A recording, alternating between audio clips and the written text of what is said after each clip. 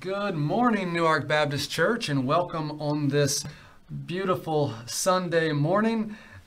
We, as you can tell, are not in the auditorium. We are once again downstairs, but we are diligently looking forward to next Sunday, January the 24th. We will be meeting in person next Sunday. So for those of you who are able to come out for that, I'm really looking forward to seeing your smiling faces. And for those of you who are not, that will be live streamed. Our brother John Haldeman, who passed away this past week, or should I say went home to be with the Lord, we will be having his service here at the church tomorrow. That is Monday the 18th. And visitation is from 9:30 to 11, and the funeral service will begin at 11 o'clock. So if you can come and pay your respects, that is wonderful. If you can't, you can pay your respects and let the family know that you are supporting them by tuning on to Facebook and YouTube. About 15 or 20 minutes before 11, that live stream will begin. So keep that in mind. Remember them in your prayers. If you're not on our church prayer group page, Newark Baptist Church prayer group on Facebook, I really encourage you to go on and to join that group and stay updated on some of the prayer requests and the needs that are going on in the context of our church. We have so many people in our church family that are struggling right now with all sorts of different things. And I think it's of the utmost importance that we continue to lift up one another in prayer. Thank you for the hearing aids, by the way, for the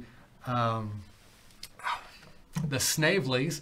Brother Bruce Snavely is in Liberia today, and he's teaching classes on Bible doctrine, and so be in prayer for those pastors that he is speaking to, and what a amazing ministry that is. And once again, we have so many in the church that are struggling. I told our brother Roke Nag, his mother Emma, she has pancreatic cancer, and she's really struggling right now, and so I promised him that we would lift him up in prayer, and there's so many others, but let's go to the Lord in prayer. Father, I thank you for the opportunity to open your word today and to be challenged by it. Father, I thank you for Newark Baptist Church. I thank you for the heart of these people.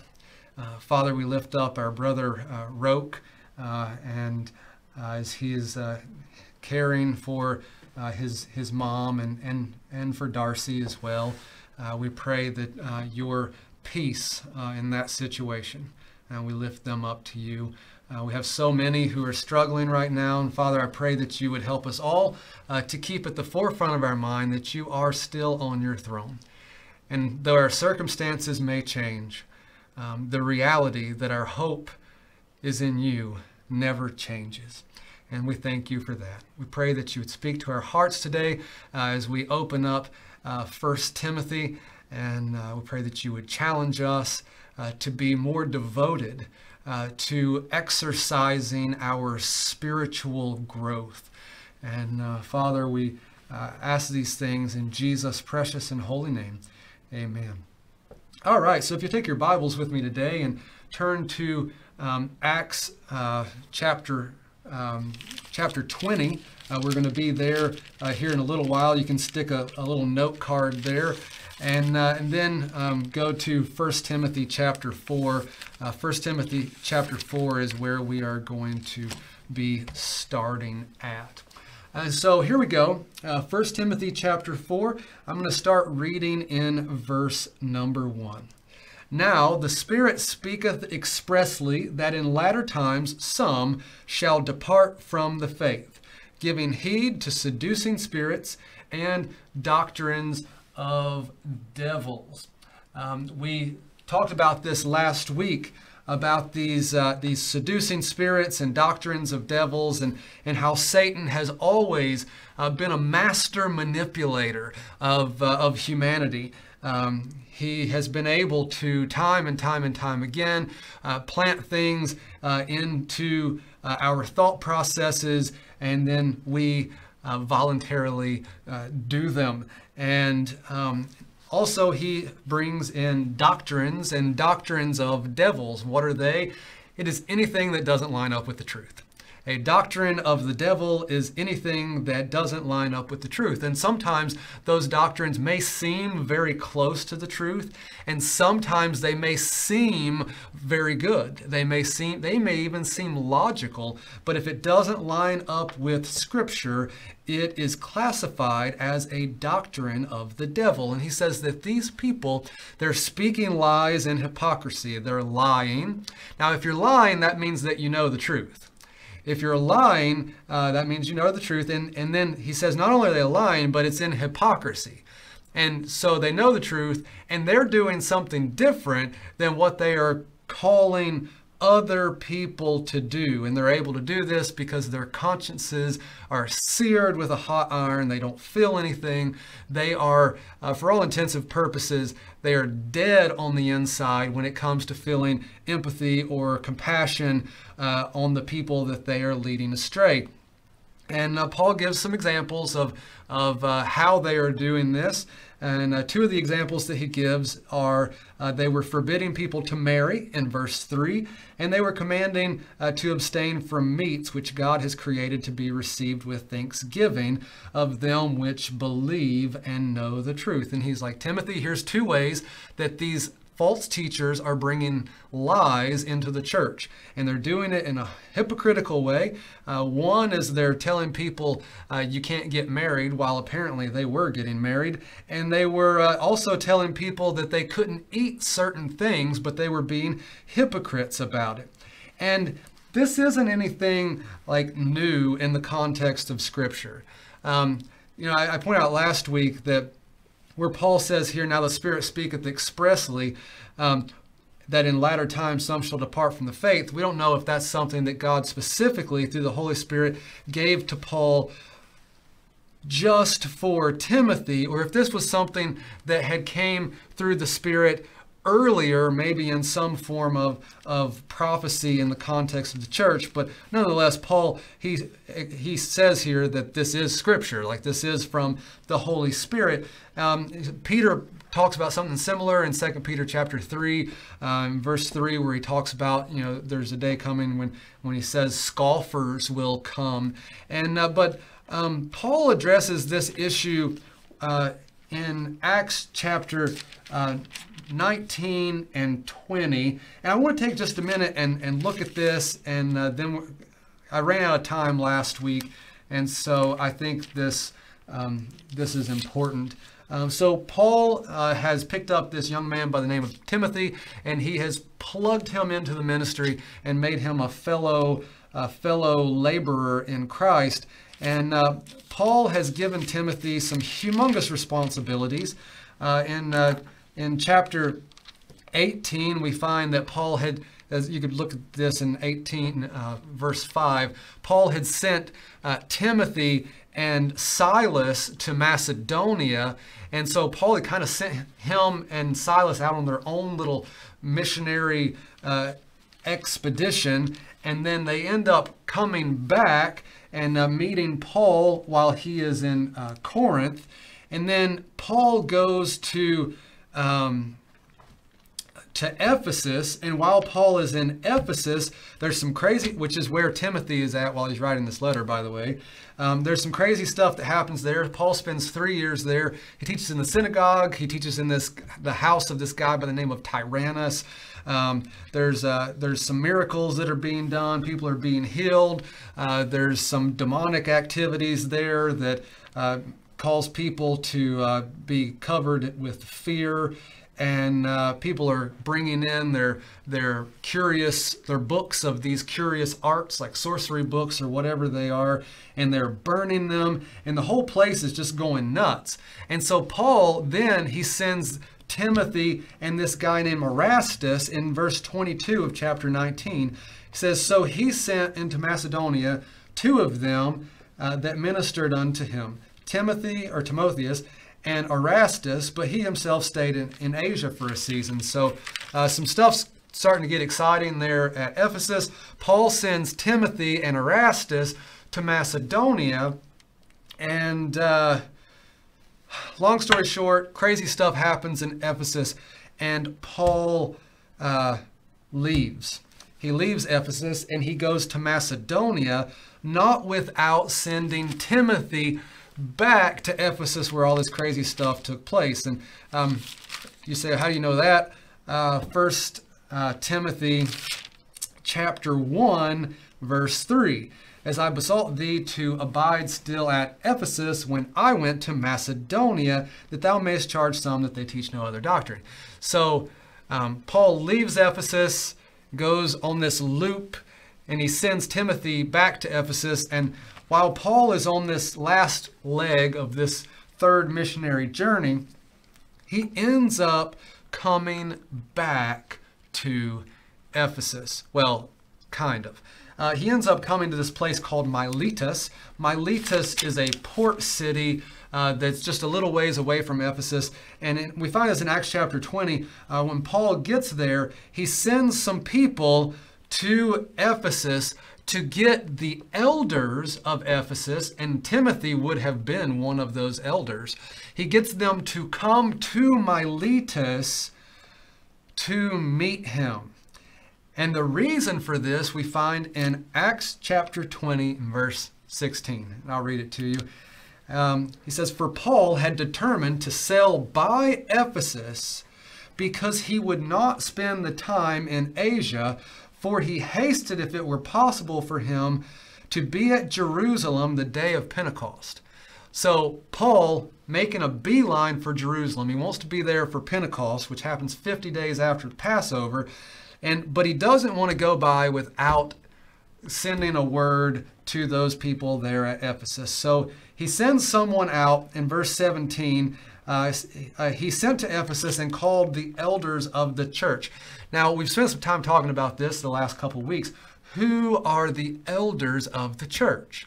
The elders of the church are those who are in a pastoral role in the context of the church in general, but specifically he's talking about the church at Ephesus.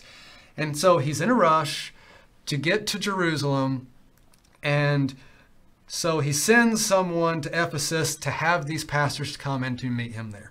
And when they come to meet him, Paul, he gives them a message. Verse 19, he says, "Serving the Lord with all humility of mind and with many tears and temptations, which befell me by the lying in wait of the Jews, and how I kept back nothing that was profitable unto you, but showed you and have taught you publicly from house to house, testifying both to the Jews in the synagogue and also to the Greeks, repentance toward God and faith toward our Lord Jesus Christ." Paul says, I didn't hold anything back from you. There is nothing that I held back from you, you pastors of the church at Ephesus. He says, I have told you everything that God has called for me to teach you. He's like, I've taught you everything. He's like, you watched me share the gospel with all of these people there around and about Ephesus. He's like, I taught you, but when I did it publicly. I did it for going from house to house. And he says there was always like these Jews that were there that were trying to and looking for an opportunity to destroy Paul or to cause problems for his ministry. But Paul says, I've not stopped testifying to everybody the repentance toward God and faith toward our Lord Jesus Christ. And so he says that now, in verse 22, "And now behold, I go bound in the Spirit unto Jerusalem, not knowing the things that shall befall me there." He says, I don't know what's about to happen to me when I get to Jerusalem. But he goes on in verse 24 and explains that it really doesn't matter. He says, "But none of these things move me, neither count I my life as dear unto myself, so that I might finish my course with joy and the ministry which I have received of the Lord Jesus to testify the gospel of the grace of God. He's like, my life doesn't mean anything to me. He's like, I don't hold my life dear. He's like, says, I have one goal. And my one goal is that I might finish my course.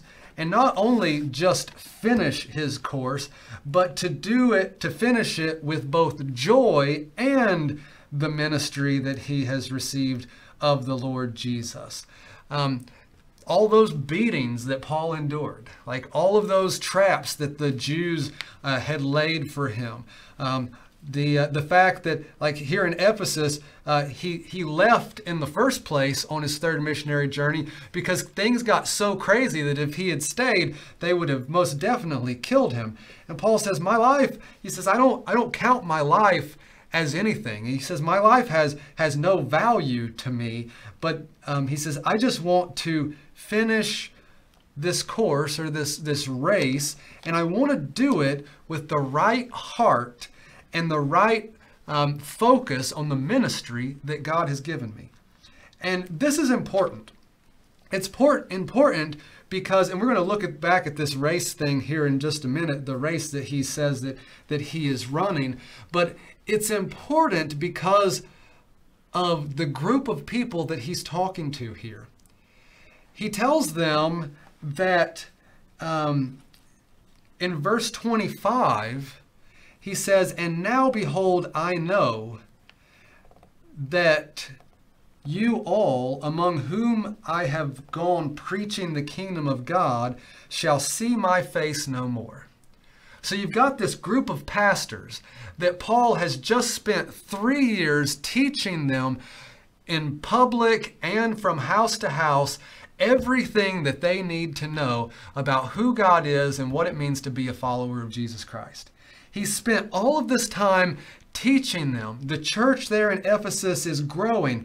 And Paul, the guy who planted the church earlier with Priscilla and Aquila, this man is telling these pastors, he says, I'm leaving and I'm not coming back.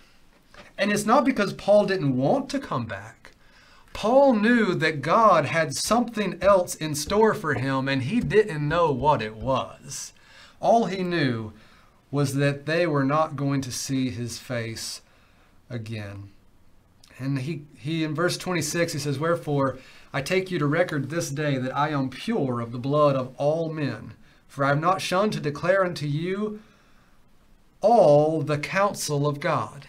He says, I have shared everything with you that God has called me to share with you. He says, I haven't missed an opportunity to share the gospel.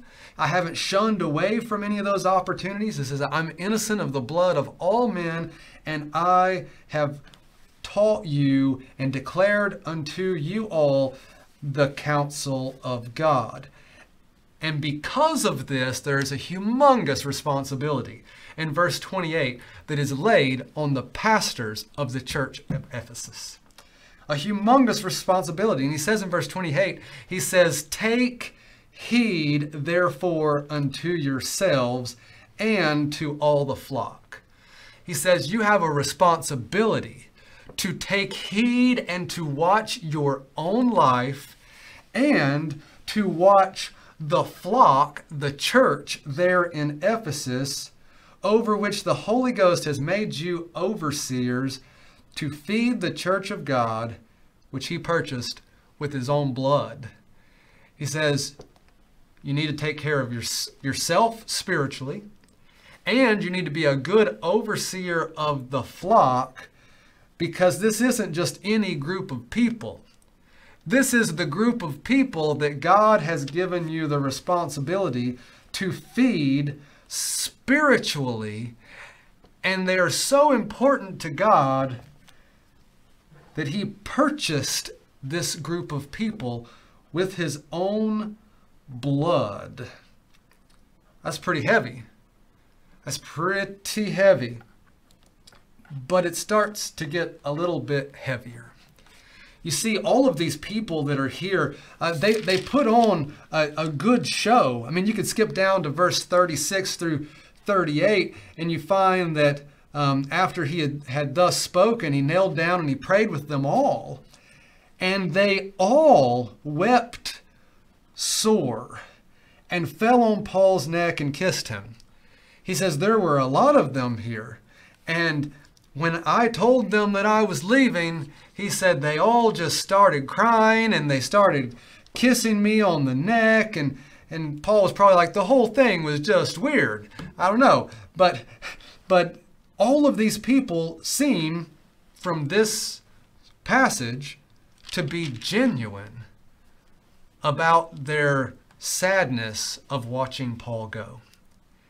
And I would think that, if he spent 3 years of his life in any church, that the leadership of that church would be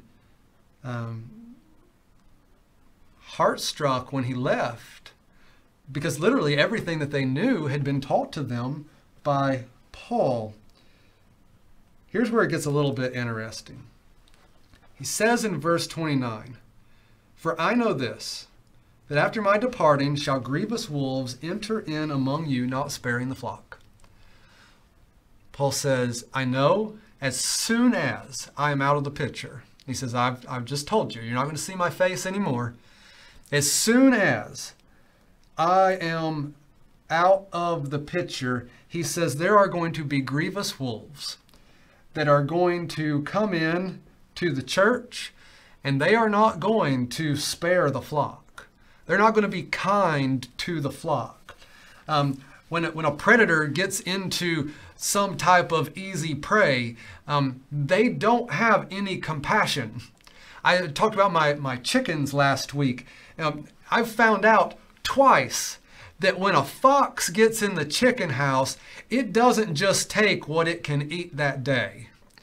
They go on this bloodlust, like killing spree, and they kill every chicken that they can get their teeth on.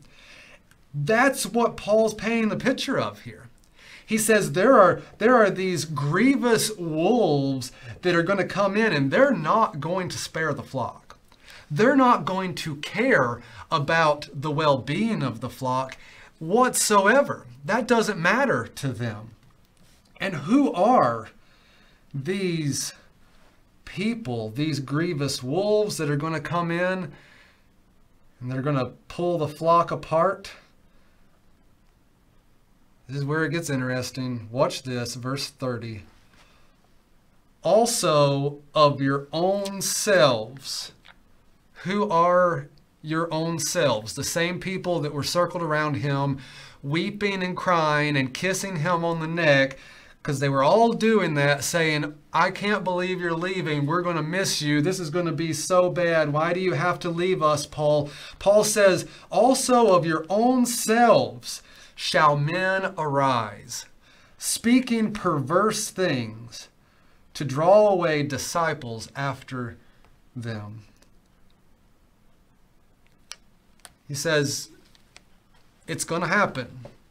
And not only is it going to happen, he says, some of you elders who are right here with me today are going to go back and you are going to teach some perverse, some twisted things in the church, and your goal is going to be to pull away people out of the church to follow you as your disciples.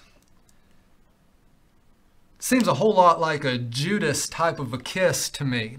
I was reading this past week, and that thought just popped into my mind. You've got all these people falling on Paul's neck, kissing him, saying, oh, we're going to miss you so much, and I can't believe that you're leaving. And Paul's already told them, hey, some of you guys, you're going to fail in the ministry. And not only are you going to fail, you are going to cause damage to the church, and you are going to do it in a completely heartless type of a way. Doesn't that kind of sound like this group of people whose consciences are seared with a hot iron? They're speaking lies. They're living in hypocrisy. And those lies, those things that they're twisting things about marriage, twisting things about food, twisting things about who knows what area of life, they're doing it so that they can pull disciples away to themselves and so that they can gain whatever, notoriety, power, money, the typical list. But Paul uses this explanation or illustration here in a really interesting way. And so we're going to have a little bit of fun with this here for just a couple of minutes. Here in chapter 4, one of the issues was marriage. The other that people were causing an uproar with, and the other issue was food. And Paul takes this idea of food and he kind of runs with it. This entire next thought process starts with food. All right? There were people that were teaching weird things about food that didn't come from the scriptures. They were perverse and they were twisted. And Paul says here in verse 4, he says, "For every creature of God is good, and nothing to be refused if it be received with thanksgiving. For it is sanctified by the word of God and prayer. If thou put the brethren in remembrance of these things, thou shalt be a good minister of Jesus Christ," watch this, "nourished up in the words of faith and of good doctrine whereunto thou hast attained." He says, if you can do this, Timothy, he says, you will be a good pastor. A good pastor that is nourished up in the words of faith. You have people that were teaching legalism about physical nourishment through foods and meats.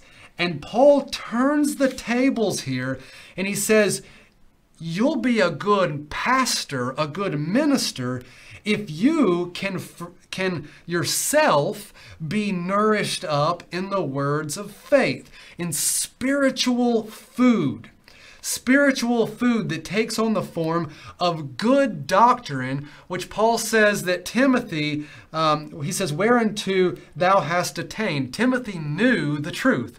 Timothy knew the proper doctrine, and he knew how to nourish his spiritual well-being.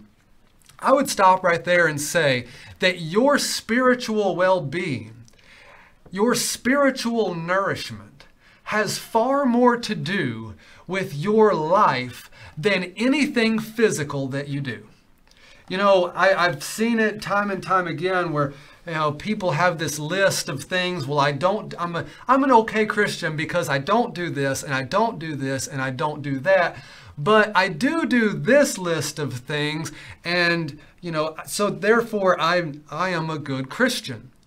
Paul tells Timothy, he says, you need nourishment, but that nourishment is a spiritual endeavor. There are lots of people that live, good moral lives on the outside, but on the inside, they are completely devoid of any type of true spiritual nourishment. So number one, Paul tells Timothy, eat some good food spiritually. You want to be a good pastor? Get your heart right, Timothy. Make sure that you are nourished up in the words of faith and good doctrine. And he says, I know that you know what good doctrine is. He says, verse 7, but refuse profane and old wives' fables, and exercise thyself rather unto godliness. You see this thought process coming through. He was talking about physical food, but then he shifts over into talking about spiritual food and for spiritual nourishment. And then he tells Timothy, he says, refuse profane and old wives' fables. And you say, well, what is that? A wives' fable is something that is supposed as being true, a story that's told as for truth, but there's nothing that actually backs it up. And like in Scripture, somebody might have like a little cliche saying that sounds like scripture and it sounds good, and maybe you even think that it's in the Bible. Like, first thing that comes to my mind is patience is a virtue. Well, the Bible doesn't actually say that. So it's something that's told for truth, but it's spurious. Like, it's not actually from the scriptures. And so Paul tells Timothy, he's like, you know the doctrine. He's like, you've attained unto that doctrine. So he says, get this spiritual nourishment. And then he says, you need to start working out. He says, Timothy, you need to exercise thyself rather unto godliness. He says, for bodily exercise profiteth little, but godliness is profitable unto all things, having promise of the life that now is, and of the life which is to come. Apparently, there was something going on there at Ephesus that had to do with bodily exercise. And we might say, well, what in the world could that be? They were in Rome. This is part of the Roman world, the Greco-Roman culture. Bodily exercise was a big deal for them. I mean, you don't think the Olympics were, America's idea, do you? I mean, the Olympics started like back in Greece, back in like 776 BC. And they went on for like 1,200 years without even taking a break. And the Olympics it was these acts of like speed and agility. They started off as races, and then they turned to like where they would run and they would, jump, and then they had boxing and all kinds of like fighting and all kinds of crazy stuff, and which essentially is where we get our idea of Olympics today. Like, our modern day Olympics started in like the late 1800s. But you're like, well, why is this important? Because this was the Roman culture. The Roman culture was about, for men. I mean, it's interesting if you go back and look at like Roman statues of men, like the body image and physique of these Greek statues or these old Roman statues really doesn't change a whole lot from like then to today. It's kind of the same thing. Like, the culture's perception of what women should look like has changed, but culture's perception of like the muscular structure of men, it really hasn't changed a whole lot. I mean, like, you're not going to find any like Greek statues of Barbie. Like, that's not the way that people saw women as beautiful. Like, I mean, think about it. Like, back in the day, if you married a woman that was like extremely skinny, like, you might have a couple months where you don't have any food and she might like die, right? Like, that wasn't their concept of beauty. But it really hasn't changed that much with men. And I think we can make a really good comparison to the world in which Timothy lived in there in Ephesus and the world that we live in today, with this idea of health, well-being, and trying to be stronger and more fit. You cannot watch a TV show without seeing a commercial about some new like weight loss program, some new energy drink, some new program that's going to make you faster and stronger. And like, it bombards our culture today. I believe that it bombarded the culture of the first century just as much. I mean, so many of the things that we have today came from that Greek and Roman era. Like, the Colosseums that we have today are really the same basic principle, same basic layout as the Colosseums that were built by the Romans. You look at gyms that are built all over this country. Like, gymnasiums were actually a Greek and Roman thing. Interesting fact for you, the word for gymnasium in the Greek comes, or our word gymnasium comes from the Greek word, I think it's gymnasio or something like that. Anyways, it just means naked, right? Like, they didn't hide anything. Like, whenever they went to work out and to exercise, they did it without clothing on. The Olympics were done for like the first ever how many hundreds of years with no clothes on. Like, they worked out without clothes, and they ran these races and things without clothing. And I found an interesting quote, and you may have seen it before, but it's by Socrates, or it's attributed to Socrates. And Socrates supposedly said this: no citizen has the right to be an amateur in the matter of physical training. What a disgrace it is for a man to grow old without ever seeing the beauty and strength of which his body is capable of. And that's attributed to Socrates. It was their culture. We see this actually reflected all throughout Scripture. In the New Testament, you see this reflected in so many different places. Ideas that revolve around, Paul talks about fighting a good fight, running the race, finishing the course. In Revelation chapter 4, we see the crowns that we have that we are going to cast at Jesus's feet. The word that is used there is the Greek word Stephanos, which is the same exact laurel crown that the winners of the Olympic Games would be crowned with once they had completed their race. Body image in the Greek world, in the Roman world, it really mattered a lot. And so Paul uses this as an example for Timothy. He says these people they're focused on what they're putting into their body, what's acceptable, what's not, what the effect of this food is, or what the effect of that food is. But he tells Timothy, he says, you need to be nourished up spiritually.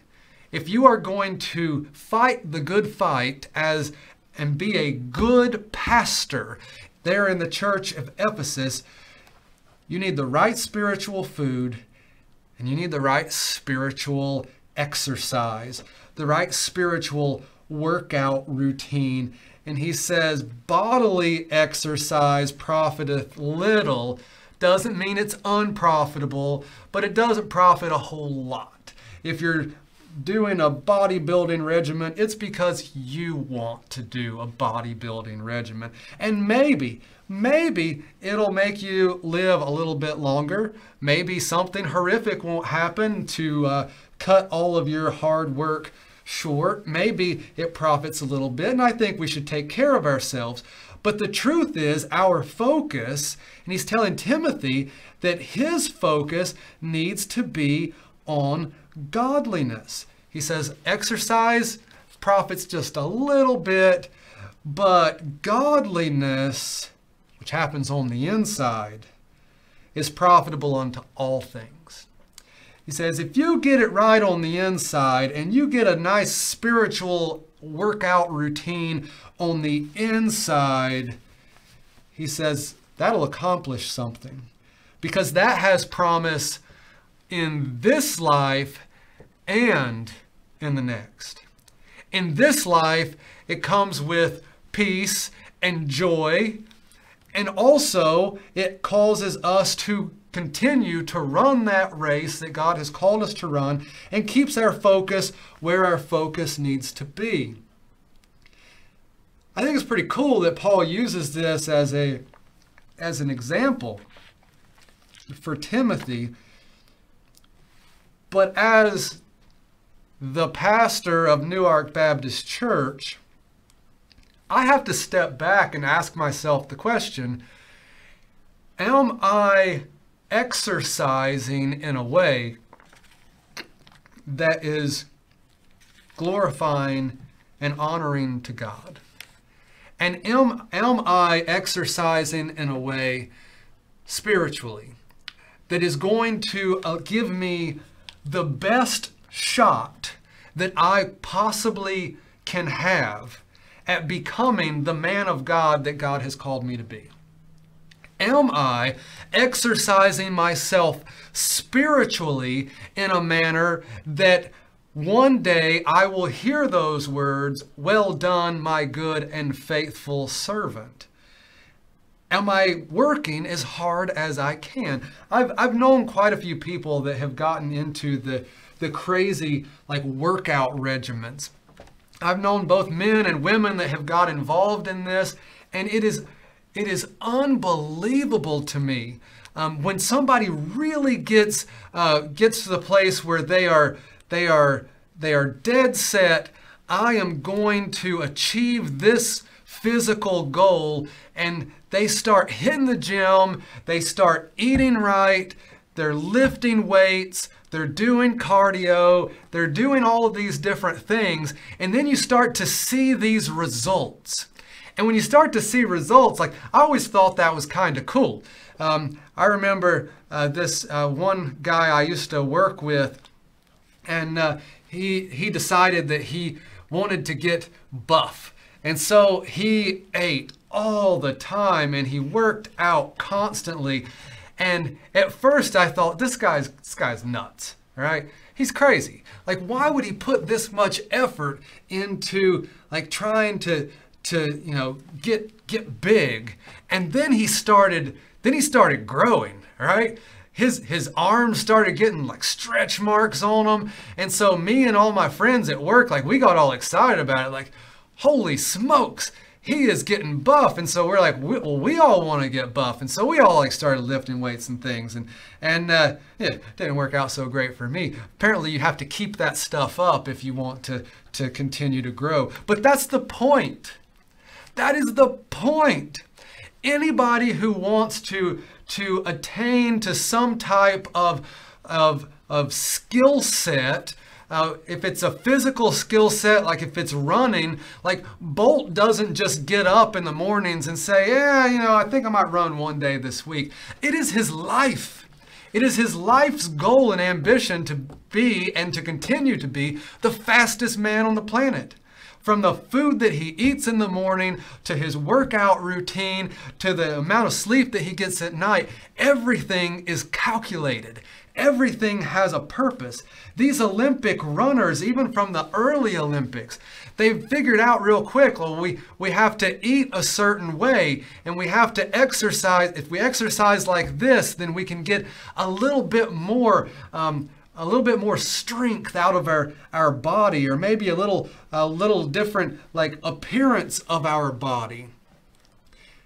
Paul tells Timothy, he says, the same amount of effort that you would see from a physical athlete, he says, you need to exercise yourself spiritually.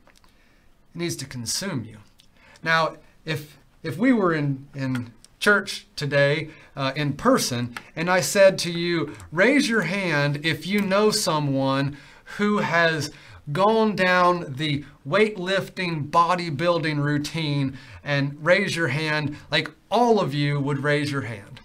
And then if I ask you by show of hands, like how many of you would say that it consumed, consumed their life? Most of you would say, yes, it completely consumed their life. Like they had to think about every single aspect of their life to reach whatever that goal was.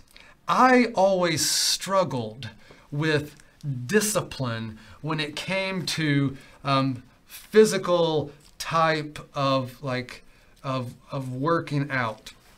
I remember in high school, I had, me and my buddies, after the friend that I worked with had started getting big, we all started like lifting weights. And as a freshman in high school, I weighed like 125 pounds, and I could bench press over 200 pounds. And so I remember the wrestling coach comes in and he was like, holy smokes, do that again. And I think I got up like 225 pounds that I was bench pressing. And he's like, you're going to be on the wrestling team. The first thought that went through my mind was, I don't know that I want to put the effort in to be on the wrestling team. Like, I have a bunch of different things that I enjoy doing. Like, I don't want to stay late for wrestling because I want to go home and I want to go up in the woods and hunt down a deer or a turkey, or just do something fun, ride my four-wheeler. I enjoy all those things, and I wasn't sure that I could do all the things that I wanted to do and join the wrestling team, because those guys were devoted to what they were doing. They wrestled all the time. They worked out all the time. They didn't eat when they felt like eating so that they could make weight. That just doesn't seem fun to me. But I had decided, you know what, I'm going to do it. I'm going to join the wrestling team. And somehow, in a series of events, I ended up tearing the lining around my heart and getting air bubbles in and around my heart. It hurt so bad. And so I told the coach, I'm like, hey man, I can't keep lifting weights because I got something going on here. And as much as that hurt, I was so thankful that I had an out so that I didn't have to spend all of that time and energy preparing to represent our school in this sport. I did a very similar thing with golf. Me and one of my buddies, we said, well, we're not joining the wrestling team. That's too much work. Let's join the golf team. And we put in just about as much effort in playing golf as we put in, to working out, which wasn't very much. And needless to say, we didn't get very good. If you want to exceed at something, or excel, maybe that's the word, succeed or excel in something, you have to put in the time and the effort and the energy. The majority of people that do the whole dieting thing, the statistics behind the failure rate of reaching dieting goals is just mind-boggling, because we just kind of stink at keeping up with stuff sometimes. But how dreadful is it for pastors spiritually to find themselves in that place of complacency when it comes to their own spiritual growth? I know I've had rounds and bouts with this in my life with okay, well, I'm going to, study this because this is what I have to get ready for Sunday, but I'm doing it because it's something that I have to do. And that's not the heart that I have the vast majority of the time, but we're human and we aren't robots. But Paul's telling Timothy, he's like, you've got to stay focused and you have to stay diligent. And if you're going to be focused and diligent about this thing, he says, Timothy, it is going to consume every aspect of your life. For a pastor to devote himself to the scriptures and to be the man of God that God has called him to be, there is a humongous responsibility that cannot be taken for granted. We're going to skip down here a couple of verses, and then we're going to look at that middle section next week. But if you'll skip down with me to verse 12, he says, let no man despise thy youth, but be thou an example of the believers in words, in conversation, in charity, in spirit, in faith, in purity. It's kind of like the idea of a coach here. He's like, you, Timothy, have to be the example to the believers in the church. He says you can't do the same hypocritical thing that these false teachers are doing, where they're saying and commanding one thing of people, but they themselves are doing something different. He tells Timothy, he says you need to be spiritually nourished. He says you need to exercise yourself toward godliness. And you also need to ensure that you don't let anybody look down on you because you are young. You need to be an example to the believers in the words that you speak, in the conversations that you have. This is coming from the lips of the man who said, I would have you know nothing of me except Jesus Christ and Him crucified. He says to Timothy, he says, your conversations matter. He says, in charity. He says, in the way that you love people, the way that you show compassion, selfless love to other, selfless sacrificial type of love to other people. He says, you need to make sure that you have it right on the inside because you have to set the example. He says, in the Spirit, the power of the Spirit in your life. He says, Timothy, you need to be nourished and you need to be exercised in that area of your life because you are the example in the context of the church. He says, in faith, he says, Timothy, you need to be nourished. You need to exercise your faith and you need to be an example to the church about what it looks like to have faith in Christ. Then he says here at the end of verse 12, he says in purity. In purity, in a pure life that is genuinely seeking after the will of God, God's best, God's holiness reflected in your life, Timothy. He says you need to eat the right spiritual food and you need to exercise yourself because you have to be the example of purity to those believers that are there at Ephesus. And I have to step back and I have to ask myself the question in the conversations that I have, am I a good example to the flock that God has made me under shepherd over? In the way that I love, in the way that I show selfless, sacrificial love toward other people, whether inside or outside of the church, am I a good reflection to Newark Baptist Church of what God desires for a spiritual person to be? Am I a good reflection of the power and the control of the Holy Spirit? Not controlling the Holy Spirit, but being controlled by the Holy Spirit. Am I a good example to that? To this flock at Newark Baptist Church? Would people be able to look at my life and say, Justin has faith, and he is an example of that? What about the pursuit of purity in my life?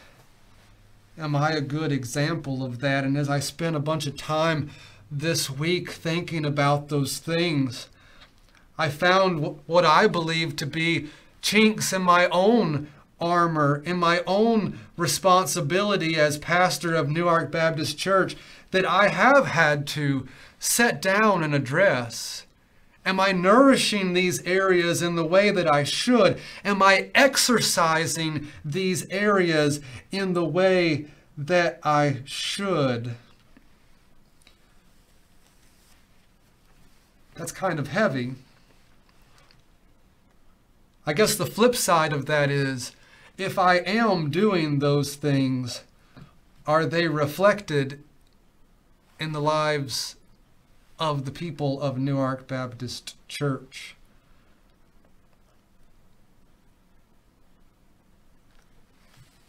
Paul tells Timothy in verse 13, he says, "Till I come." Now he told the people there in Ephesus that they weren't going to see his face again.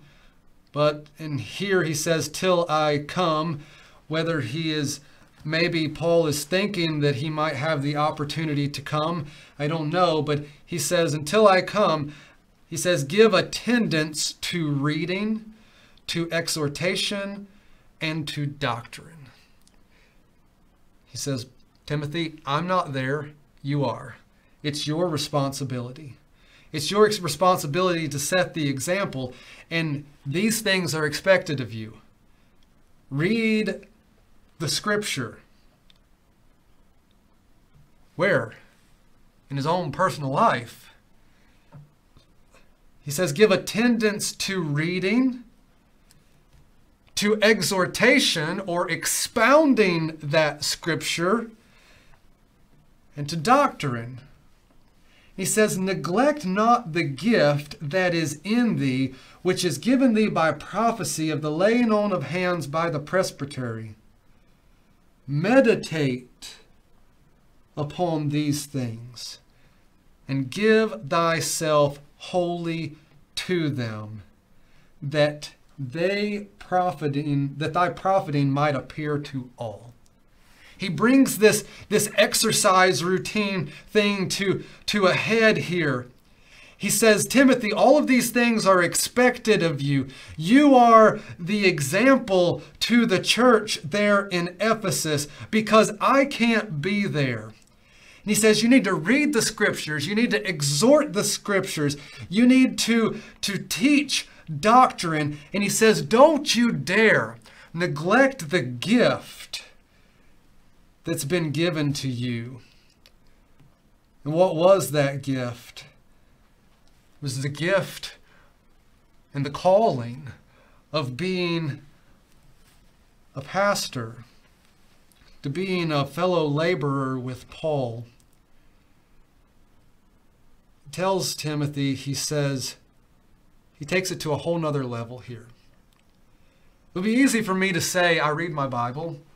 It'd be easy for me to say, I study. It'd be easy for me to say, I exhort, by sharing the truth with others. It would be easy for me to say that I strive to teach doctrine, which becomes a whole lot easier when I have people in the church who I know are going to call me out if my doctrine's not right. And John Haldeman was one of them. There's so many times that I remember meeting him at the door, and he would always, in like a loving way, say, "Hey, what do you think about this?" And I would end up having to like think through it for a day or two, and then call him back and be like, "Oh, I see what you're saying. Yeah, I get it." There's accountability there, but in this not neglecting the gift that was given to him, there's a very important part. In verse 15, he says, meditate on these things and give thyself wholly or completely to them. We get scared of this idea of meditation. Seems like some type of like Middle Eastern mysticism, like where you empty your mind and just hum and with your legs crossed, and you just think of absolutely nothing and just like empty yourself of everything. Well, I believe that is completely and utterly satanic. Paul tells Timothy to meditate, but not on nothing, but to meditate on these things. If you are reading the scriptures, but you're not like thinking about those scriptures and meditating on those scriptures and asking God, how can I apply these scriptures to my life? How can I become a more faithful and genuine follower of Christ? Those things happen in meditation, in thinking on these things, on allowing these truths to completely consume you. I know it drives my wife crazy whenever I'm like working on a message or thinking through like some passage of scripture that I'm going through on my own, and I just kind of like walk around the house in a daze. And it's not because like I don't love my family, it's not because like I'm a space cadet. It's because like inside of my head, like my mind and my heart are racing at 100 miles an hour, thinking on how can I apply this to my life. I've had people ask me time and time, or tell me time and time again, like, oh, I've read this passage, 100 times, but I just haven't ever gotten that out of it. And I believe that those applications come through, yes, the leading of the Holy Spirit, but also a willingness and a desire to know those truths. Reading the scriptures is wonderful. Meditating on those scriptures and seeking God's guidance on how we can apply them to our lives is a completely different story. Many times during the week, as I'm, whether it's preparing for Sunday or preparing for our college group or youth group or just something that I'm reading and working through on my own, I find myself laying in bed at night just more or less repeating in my mind the passage that I have been reading. I just thinking through it. Like, what does this mean? God, what are you saying here? And Paul is telling Timothy, he says, when you start meditating on these things, what God has called you to do, the spiritual nourishment, the spiritual exercise, it should have the same exact effect on your life that a workout routine and food habits have on a bodybuilder or on an elite athlete. It should completely consume your thinking. That's where our battle happens at, brothers and sisters. Your battle in this life happens in your mind.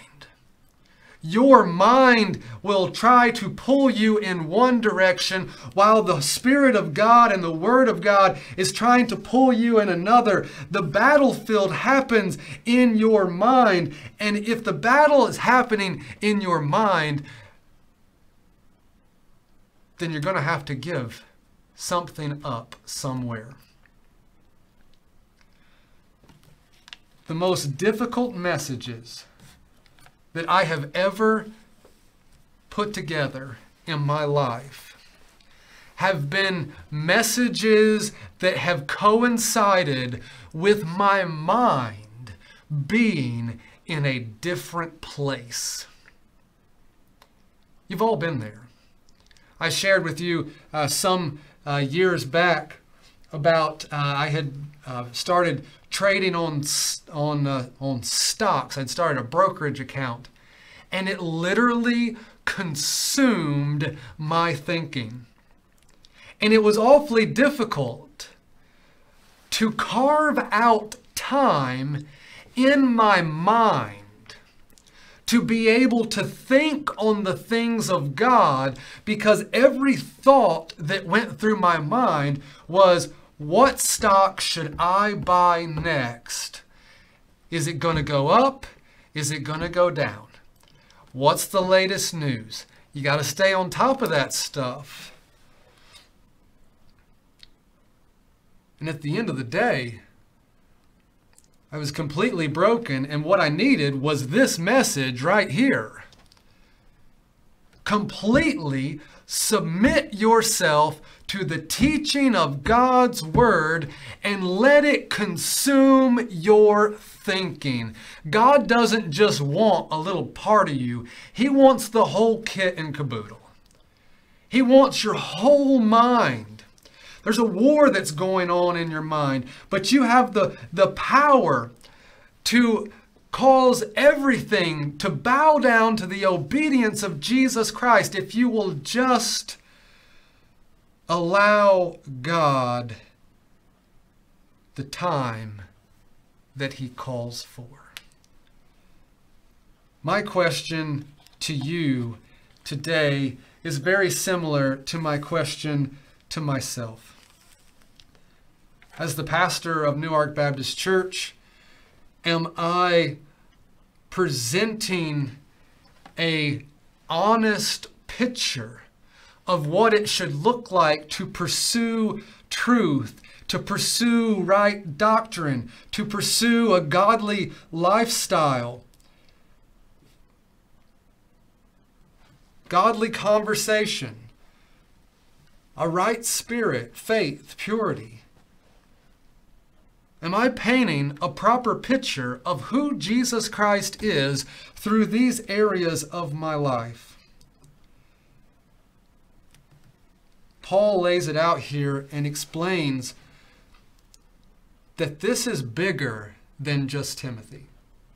And this is bigger than just myself. It's bigger than just Pastor Brock. It's bigger than any pastor out there. What this passage is laying out for us is bigger than any one person.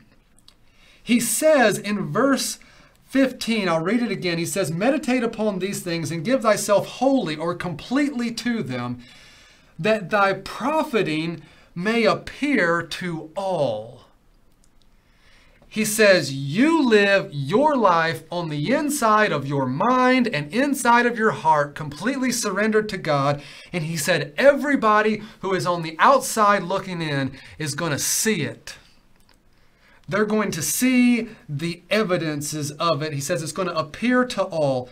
In verse 16, now watch this. Take heed unto thyself and unto the doctrine. Continue in them, for in doing this thou shalt both save thyself and them that hear thee. He says, Timothy, he says, there's a lot riding on this. He says, Timothy, this is bigger than you.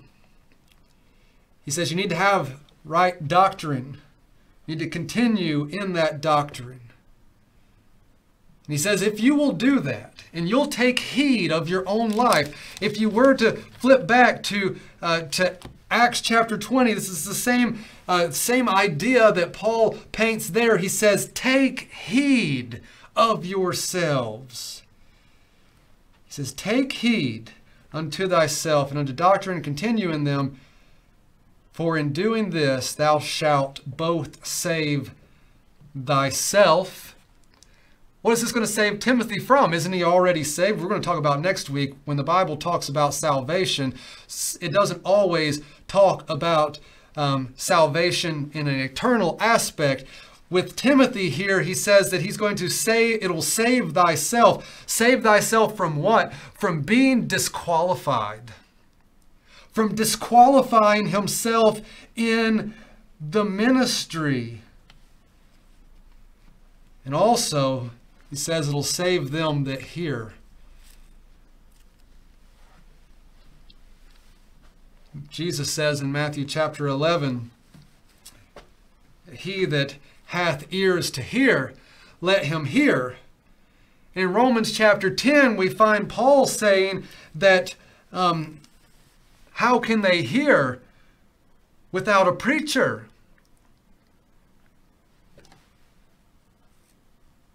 I've seen so many pastors completely disqualify themselves from ministry. And we're going to actually look at here in a couple of weeks, Paul, or maybe a month or two, Paul actually gives example there coming up about how discipline should be carried out for an elder in the context of the church.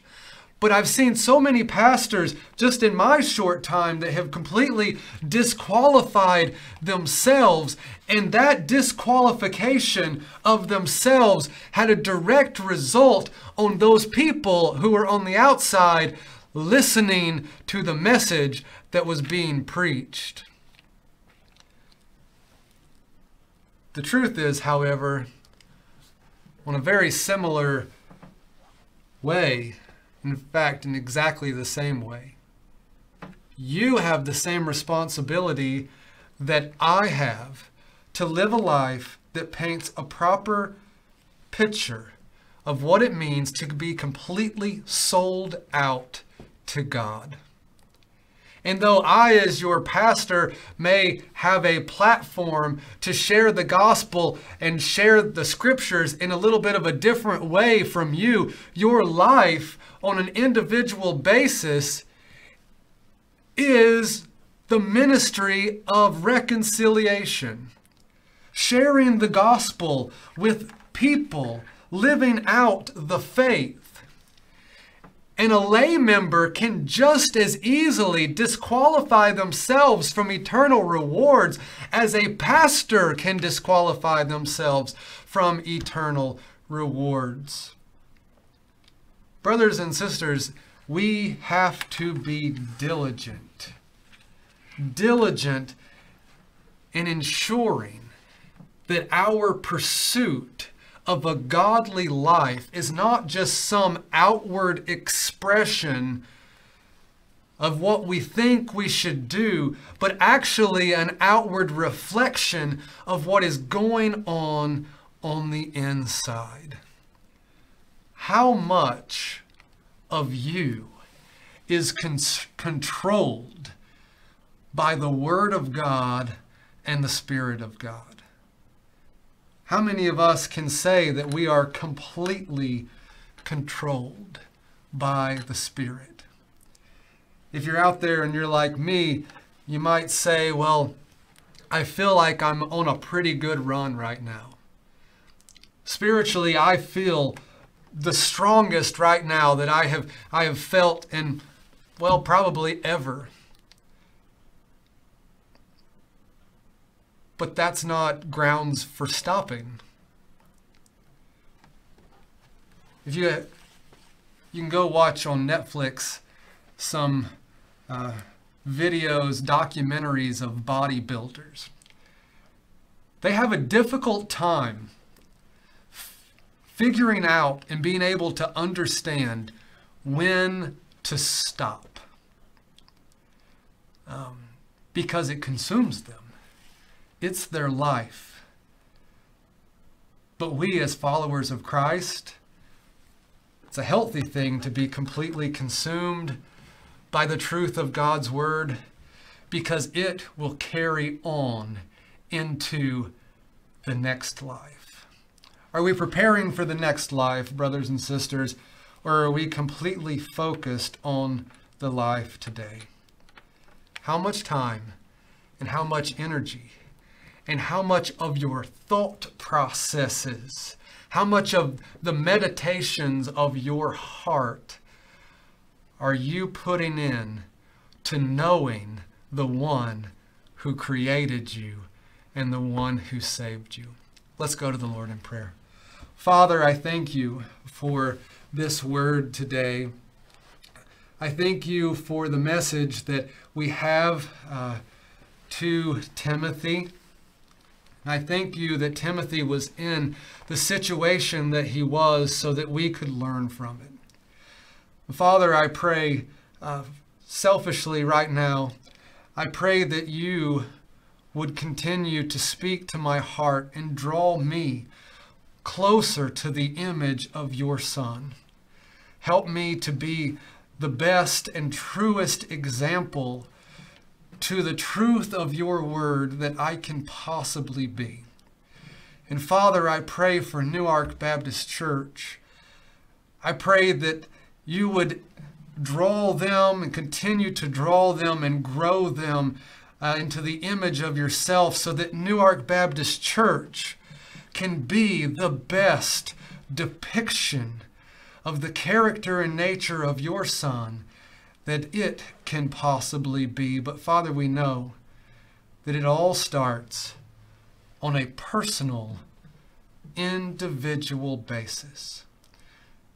Father, I pray that you would challenge individuals today to open their Bibles and to beg you to speak to them in the guidance of your word and your Holy Spirit.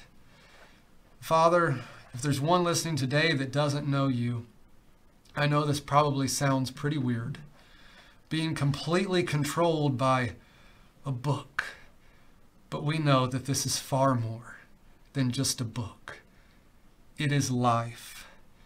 And Father, we pray that if that person today is listening in, that you might show them what it means to have life through your Son, Jesus Christ. Thank you for bleeding and dying on that cross for us and rising again glorious on that third day. Father, we are looking forward and anticipating that day that we get to see you face to face. And we ask these things in Jesus' precious and holy name. Amen. God bless you, Newark Baptist Church. You are dismissed.